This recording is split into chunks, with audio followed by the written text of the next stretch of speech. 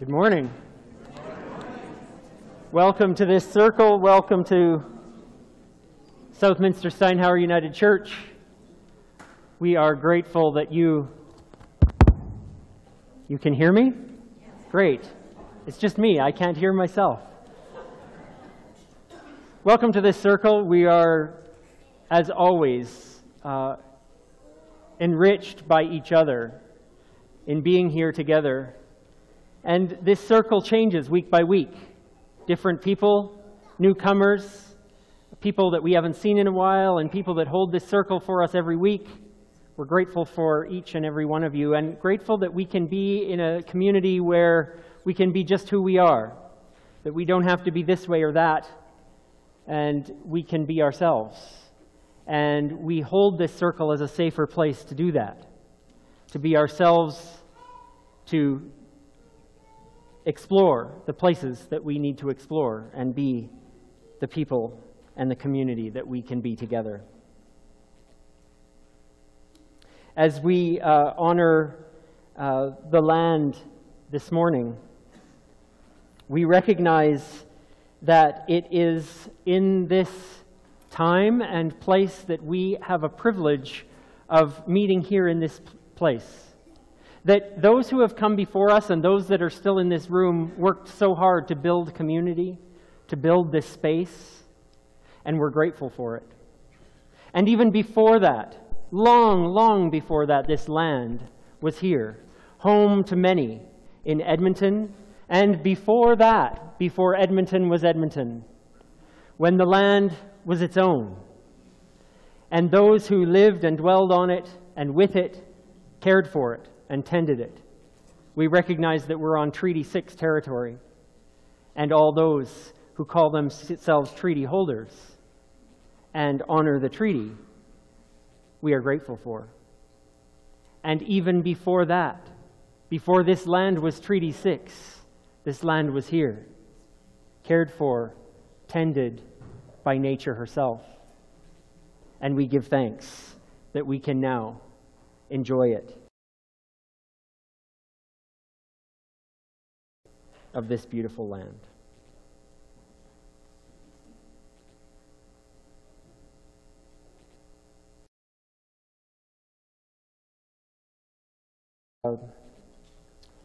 We have the privilege of having another moment for stewardship, and it usually would occur a little bit later in our gathering, but we are going to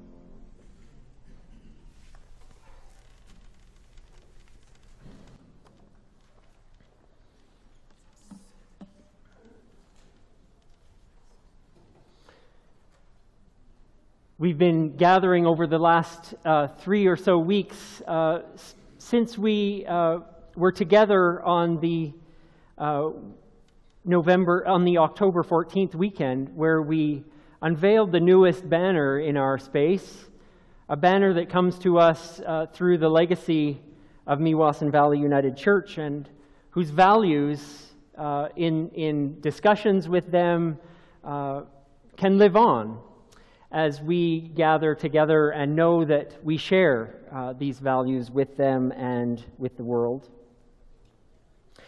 Today, we continue that series with our focusing on our being rooted in courage. This is the day that in the Christian tradition gets celebrated as All Saints Sunday.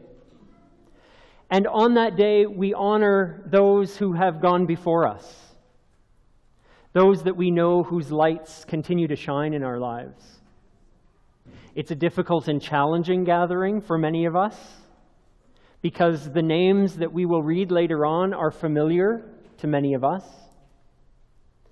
But if they're not familiar, and we're newer to this community, we recognize also the sheer weight of what a community can hold for each other. That we can hold space, hold compassion for those who are grieving, and celebrate with them too in the ongoing light of life. And it's in that spirit that we light the candle today, the candle that will always be lit in our gatherings, the candle that reminds us that life and light were here long before us and will be here long after. And we have the gift, the privilege of being in light's presence, within us, among us, between us. May this light continue to shine for us as we gather this morning.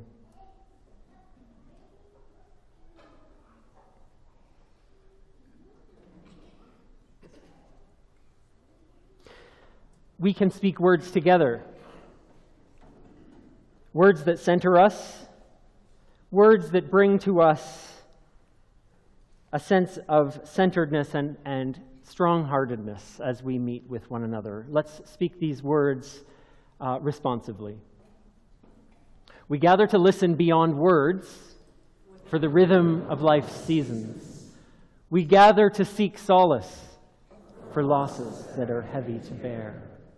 We gather to lean toward one another, to share wisdom we've found to be true. We gather to place our gratitude, to see beyond ourselves toward a hopeful future. We gather to stand shoulder to shoulder, that no one stands alone. We gather mindful of the mystery of death and the gift of life, to be inspired to live courageously in the present.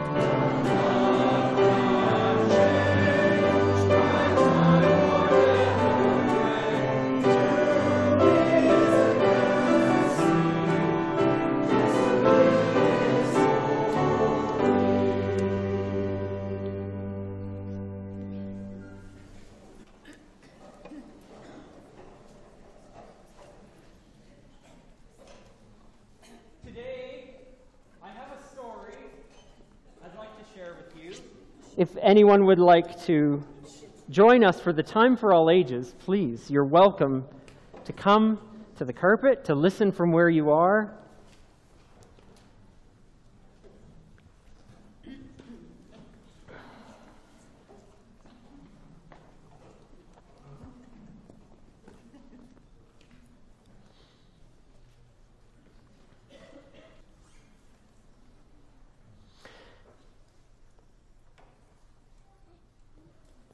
Does anyone know how to be brave? You do? What is a way to be brave?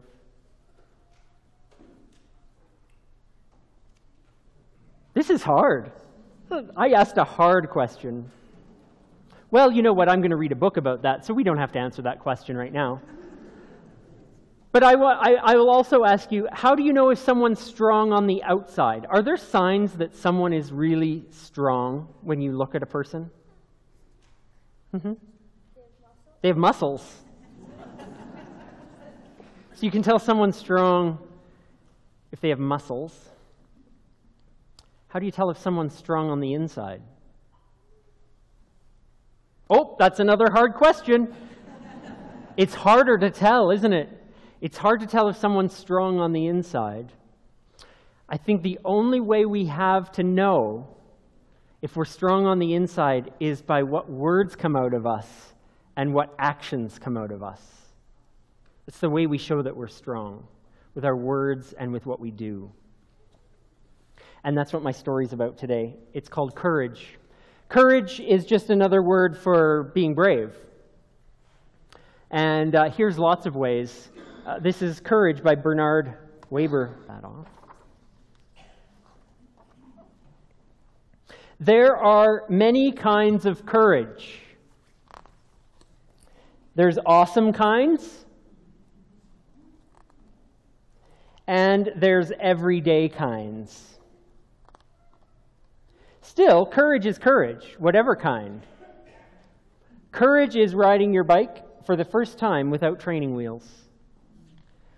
Ooh, that's scary at first. You have to be brave to do that. Courage is a spelling bee, and your word is superciliousness. That's a big long word to spell. Courage is having 2 chocolate bars and saving 1 for tomorrow. Ooh, this is a good week to talk about that. Courage is that it's your job to check out night noises in the house. Ay, ay, ay. Courage is being the new kid on the block and saying right away, "Hi, my name's Chris, what's yours?" Ooh, that can be scary. Courage is tasting the vegetable before making a face. Courage is not peeking at the last pages of your whodunit book to find out who did it. Courage is being the first to make up after an argument. Courage is deliberately stepping on sidewalk cracks. Courage is being sudsed and scrubbed by strangers. Courage is breaking bad habits. Courage is suddenly remembering a silly joke and trying not to giggle when everyone else is being especially serious. Courage is deciding to have your hair cut. Courage is trying to cover up your mean, jealous side.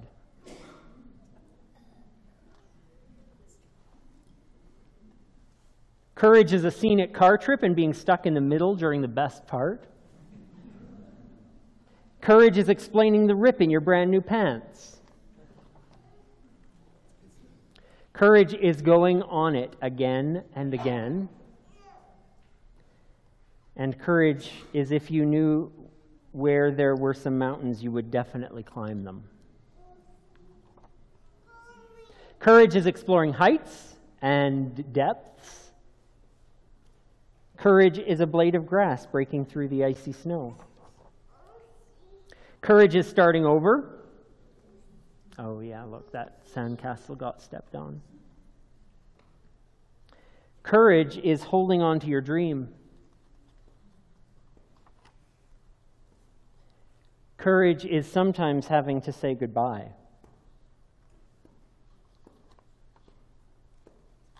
Courage is what we give to each other. That's the end. There are so many ways to have courage and to be brave. And we can't show it with muscles or with our hair or our clothes. We have to show it with our words and with the things we do. And we're all working on it. Whether we're grown-ups or kids, we're all working on being braver by doing all those amazing things. So, does it take courage to go to Kids Spirit or preschool or youth cafe? Sometimes. Sometimes it does, if you don't know what to expect or what's going to happen. So, let's all, with courage, do what we're going to do today.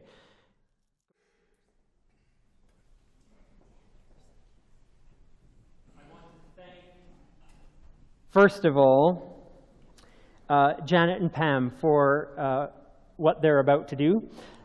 They're about to play a piece written over the course of the last 2 years. I can't say 2 years ago because it keeps getting these little adjustments, but thank you to Pam and Janet for playing this piece called Candle and Feather, duo for cello and piano. This is a new piece I wrote because it was commissioned by Lyle and Donna. It was commissioned at an auction about 2 years ago to this date, and we celebrate that that it was played about at the beginning of September at the gathering that they host to celebrate life and death for families and caregivers grieving the death of a child, and it seemed appropriate to play on this day, when we're also celebrating life and death and all of the wonders and mysteries in between. And so, thank you, Janet and Pam, and here is Candle and Feather.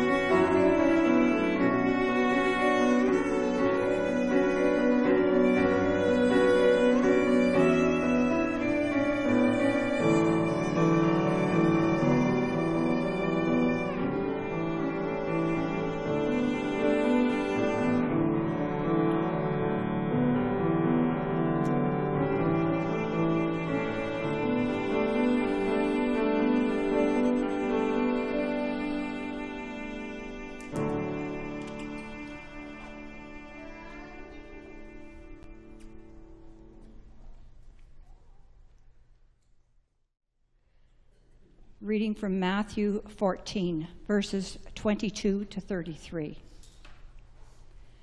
Jesus insisted that the disciples get in the boat and go ahead to the other side. He climbed the mountain so he could be by himself and pray. He stayed there alone, late into the night. Meanwhile, the boat was far out to sea when the wind came up against them and they were battered by the waves. Early in the morning, Jesus came toward them, walking on the water. They were scared out of their wits. "A ghost," they said, crying out in terror. But Jesus was quick to comfort them. "Have courage. Don't be afraid." Peter, suddenly bold, said, "Master, if it's really you, call me to come to you on the water." He said, "Come ahead." Jumping out of the boat, Peter walked on the water to Jesus. But when he looked down at the waves churning beneath his feet, he lost his nerve and started to sink. He cried, "Master, save me!" Jesus didn't hesitate. He reached down and grabbed his hand. Then he said, "You're faint-hearted. What got into you?" The two of them climbed into the boat, and the wind died down, and all who saw it were amazed. This is a story passed down from the first century Jesus tradition. May we find wisdom for our living.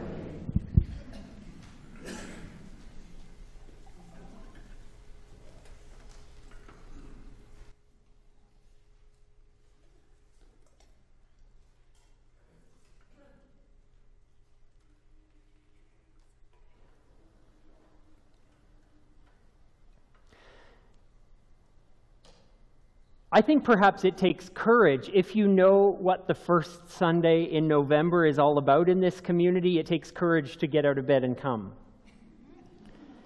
If you don't, surprise, but if you do,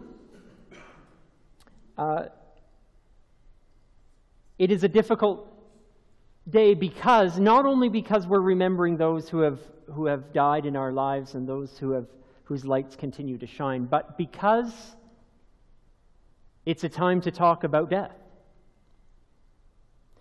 And we don't often, in our lives, in our world, our culture doesn't allow us many chances to talk about death in a real, good, honest, deep way.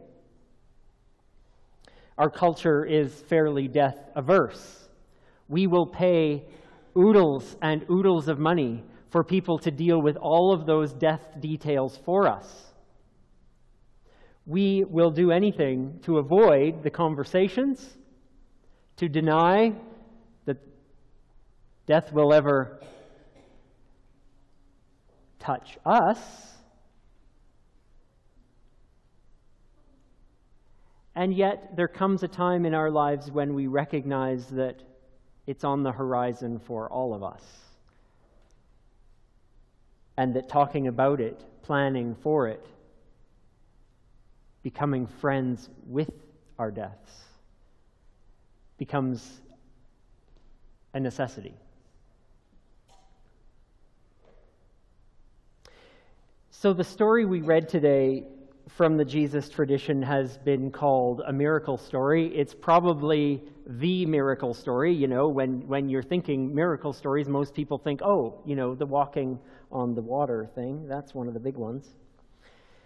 Now, as usual, I love talking about these stories, but I'll give my typical disclaimer when we talk about these stories, because it's so important for us to know that we should never read these kinds of stories as if they're about the miracle, as if they're history of something that actually happened, as if they are something we have to wrap our minds around to understand rationally. These are spiritual stories. They're not meant for us to understand those rationally or in ways that actually happened. They're very seldom, these stories, about the act that we call a miracle. Why are these stories passed down to us? Because they're about us. This story is about Peter. And it's about each and every one of us. It's just like superhero movies aren't really about the otherworldly superpowers of the hero. They're about what's going on inside of them. It's about what's going on here in Peter's heart, what's going on in our hearts. Peter is faced with a challenge in this story. Well, multiple challenges. They're in a boat and there's a storm. That's challenge number one. That goes without saying. But Peter was all bravado. Peter had been listening to Jesus teach for a long, long time. He'd been hearing him talk about the rising of storms in life, and he'd been talking about building community and compassion. He'd been talking about the difference or the lack of difference between an insider and outsider, that there was none. He saw firsthand this spiritual connectedness that his teacher exhibited in his life through the words that came out of his mouth and the actions that he was about. And he saw that and he wanted it. And in this story, we get the exact kind of embodiment of that want. Jesus is there doing something, again, calm and beautiful and connected in walking on water, and Peter wants it. Peter wants the kind of life that Jesus has been talking about. And so when he sees Jesus do that, he asks him, well, can I do it? Can I do it? Can I do that?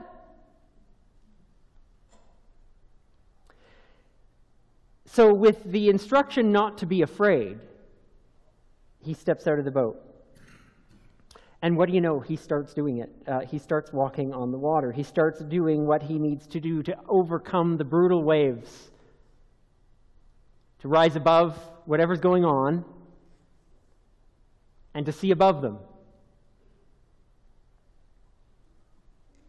You can see how these stories are full of metaphor and meaning that aren't anything about real waves.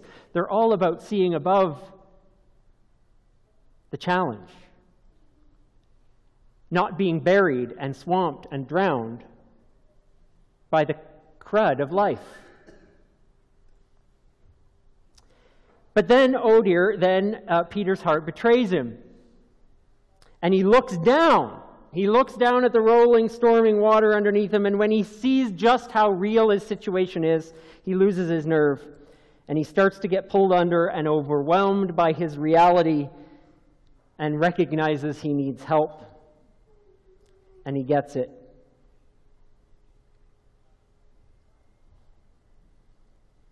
And once safe in the boat, Jesus turns to him and says, "You're faint-hearted. What happened? What is going on?" And that's the question for us all. When we're in the middle of life's storms, it's our hearts that we need to be strong. Not our rowing muscles, not our swimming, but our hearts. Because the boat, we can never count on it. We can't count on the boat. The wind to blow in the right direction, unreliable. We only have our heart to be strong-hearted in the face of challenge and adversity. Now, Peter's a great teacher in this story because he's all of us that lose our nerve when the waves are threatening to come over our head. When we allow our courage to drain in the moments we need the most. Just when that word that we want to speak in a conversation that could be the word that shows just exactly what we believe and who we are, when we lose our nerve right before we speak it. We've all been there. When there's something we need to do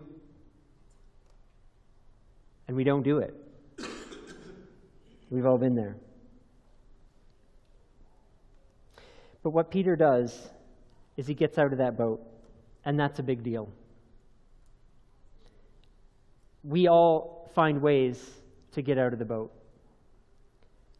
to just have that courage and to do what needs to be done and say what needs to be said, to find our way, to just pluck up our courage. Getting out of the boat is a big, big deal.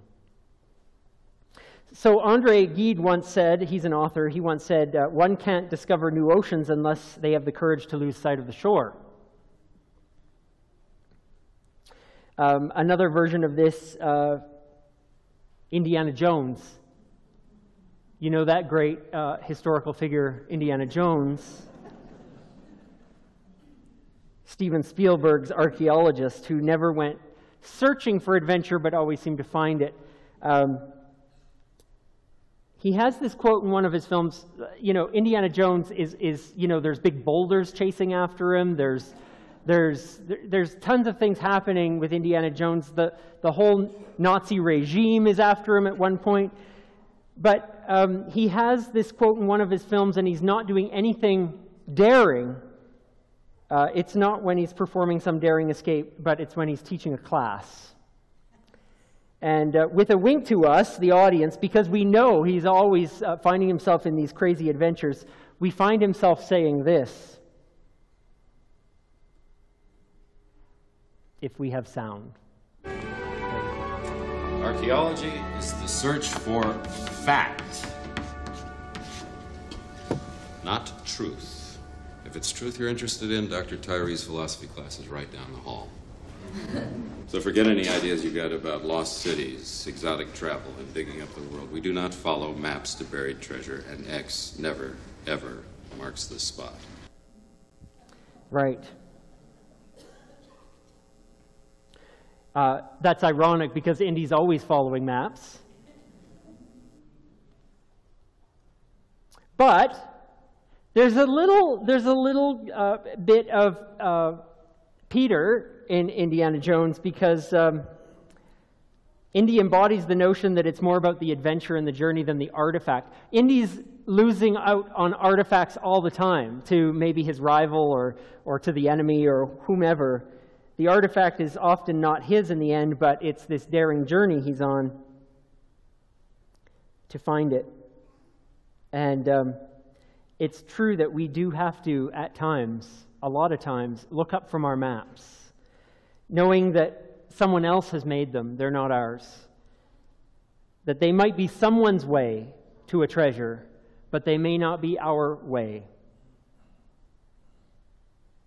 So getting out of the boat or looking up from the map, because X doesn't always mark the spot, that's the courage we need to sometimes step off the beaten track and find the real treasure of life.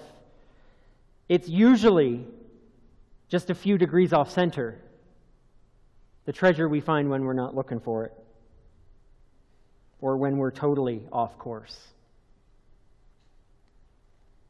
And getting out of the boat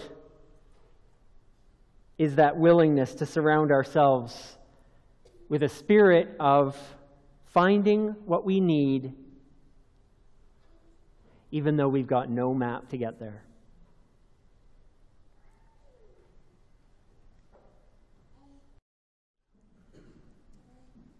Grief is kind of like that. There are no road maps. We can make a map of our grief, and we could all do that, and they'd all be different. We could try to follow someone else's map of grief, and it would not show us the way, because it's not ours.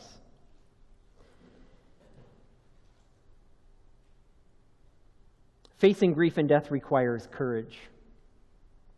As our book study leaders presented on Monday evening, Catherine Osmond gives us advice. Well, she gives a lot of advice, but this is one particular piece of advice that she gives.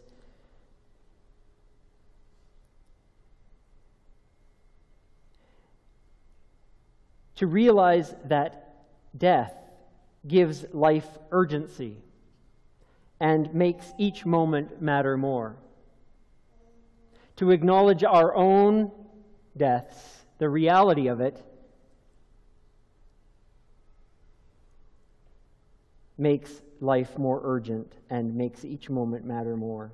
We can soothe the fears we have around death through our acknowledgement and acceptance, through our own rituals, and through knowing that our mortality is what makes life sweet. Today is one of those rituals.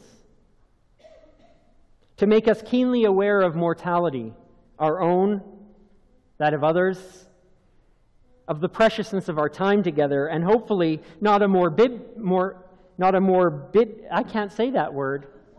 Morbid, thank you.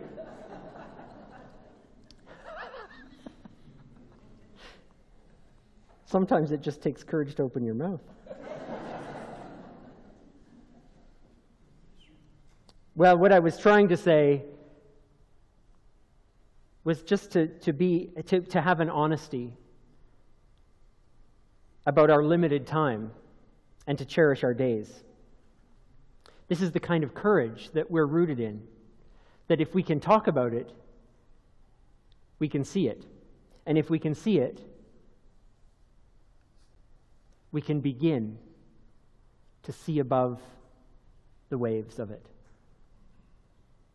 We can begin to say to our culture, to our world, I don't need to be scared of having these conversations. I don't have to be scared to face the difficult issues, topics, and plans in the realities of my life and my death, but I can deal with them with compassion and strength.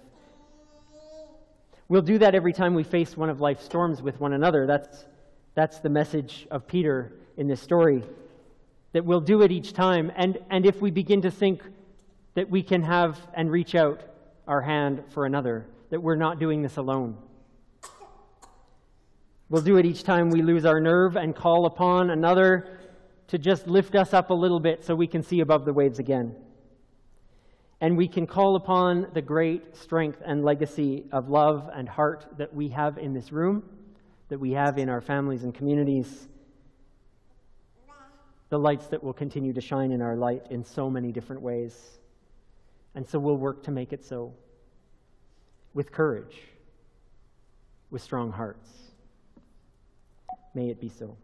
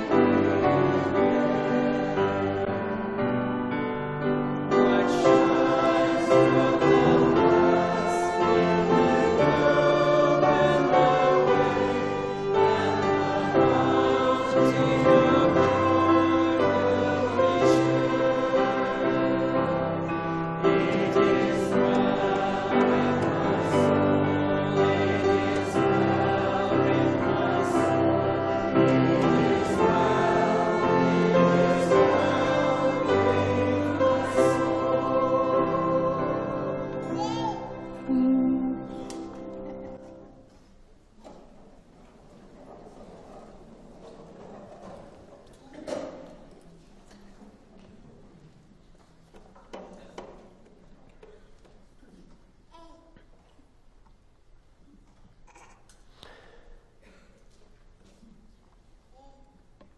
we gather together in prayer our intentions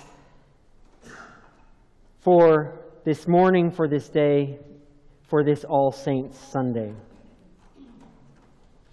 In the miracle and mystery in which we live, we are seized with wonder that we are born of the stuff of the stars. We're amazed that we're part of a long history of the cosmos that has both burst and evolved into reality.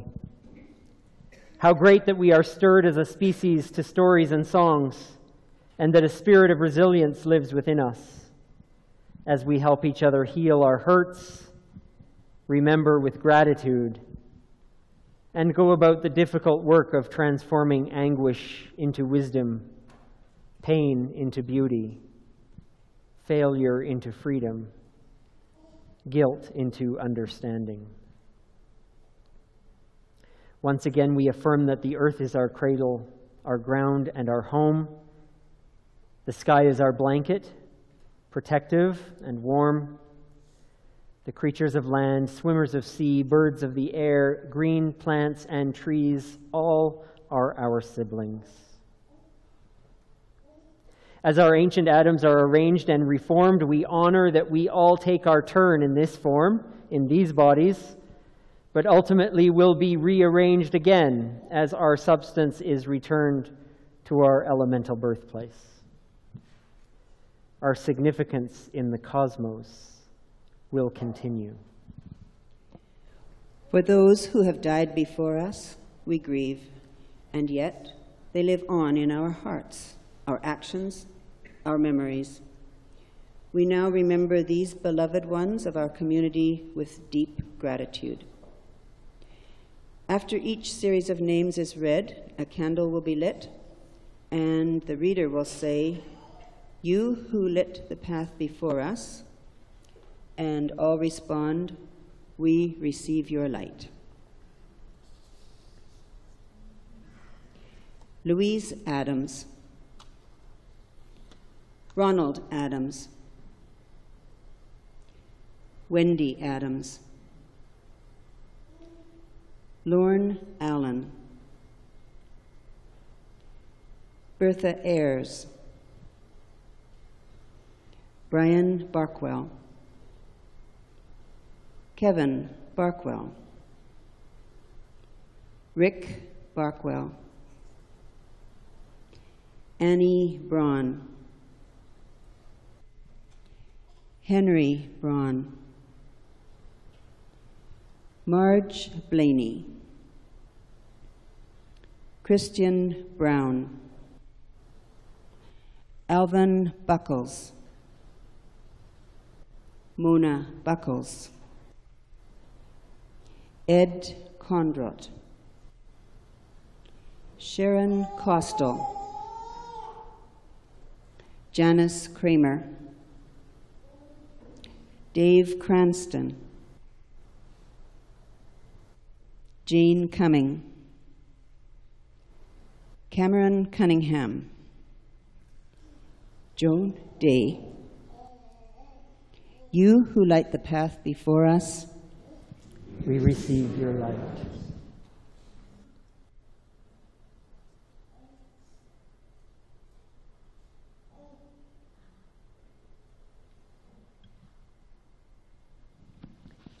Dennis Dubé, Wayne Aker, Grace Elwell, Diane.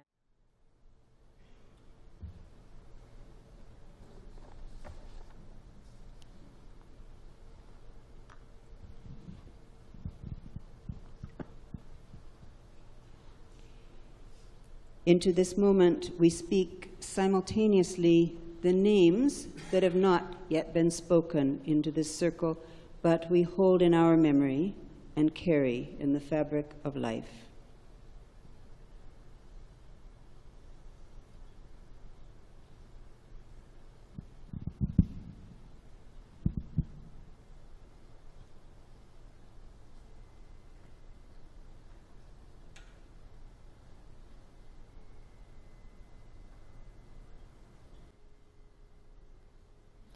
In the shadows of all that has gone before us, may we remember that lights continue to burn. The significance of all who have died continue as their indestructible atoms take their next turn in the cosmos. May the legacy of life burn fully and faithfully all the days of our lives. May it be so. Amen.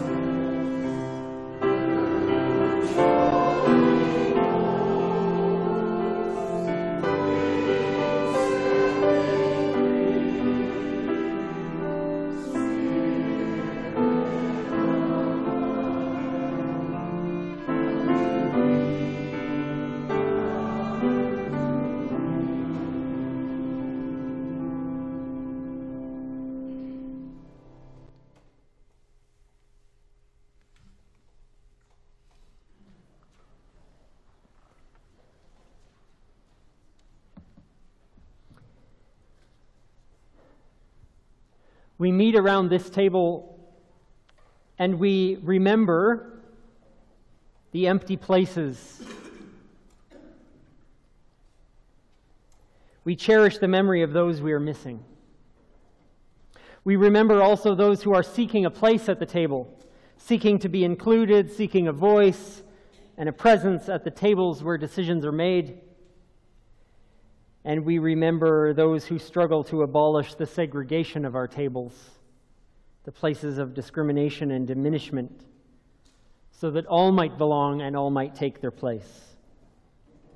As we meet around this table, we do so in a way that has been done for generations. We remember stories by wisdom teachers near and far, including Jesus of Nazareth, that offered visions of radical inclusion. Ones who shared a table with those without a seat, without a voice, without a second thought.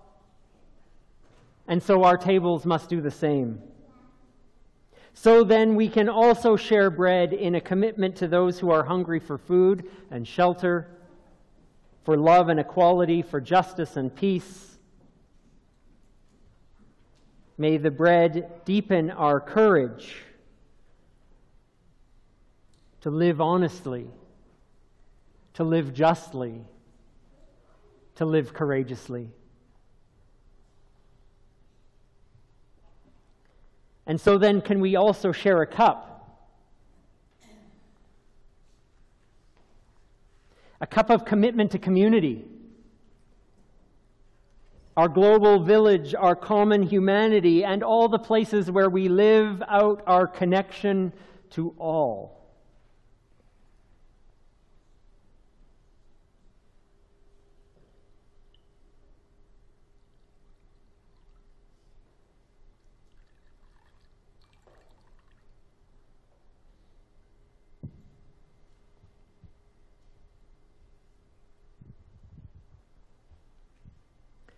As we share this table and these everyday symbols of a good earth, may we strengthen our resolve to share extravagantly, care compassionately, love deeply, and live fully.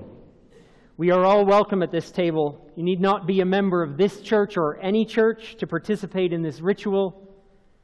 We're united in our common humanity and in our hunger for the bread of courage and the cup of community wherever we might find it. Come as you are. You're welcome to come and participate by sharing bread and dipping it in the cup. You're also welcome to participate in this ritual by holding the space and remaining in your seat. In whatever way you're comfortable in being part of this time, you're welcome. So the table is set. Let's come.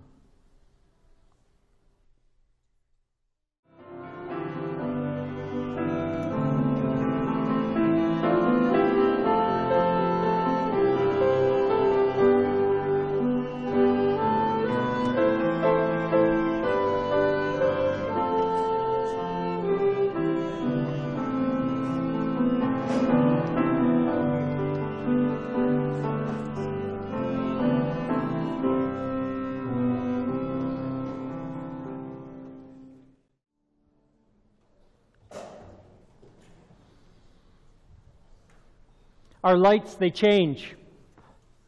They take different forms. They infuse the room differently with light. Some still shine. Some have been changed. But light they remain. And so we go into this week and into our time, strengthened with words of courage that we do not go alone. We go with each other and for each other. May we go in the strength of our hearts.